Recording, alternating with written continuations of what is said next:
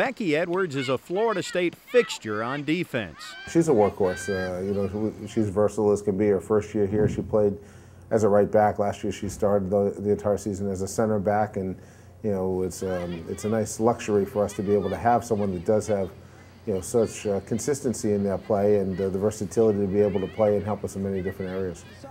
Edwards has helped FSU advance to the College Cup, soccer's Final Four, each of the last 2 years, including all the way to the championship game a year ago.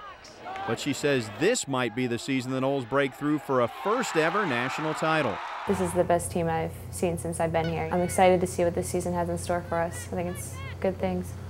Unfortunately for Edwards, she won't be on hand to see if these Noles do end up as the best team in the country.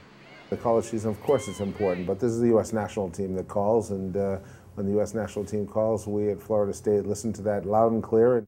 Edwards is on the U.S. Under-20 national team that will head to the Women's World Cup in Chile in December.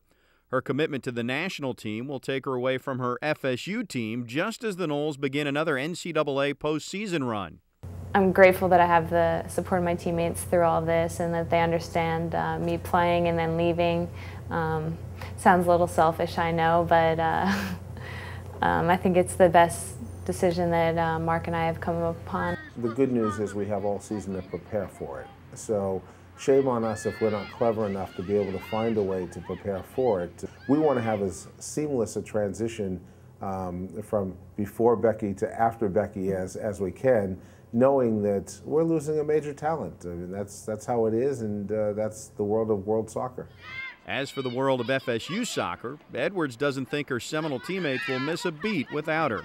I'm confident in my teammates that they can do this without me and win a national championship and reach our long-term goal. And maybe at the same time, Edwards can win a world championship with her U.S. teammates.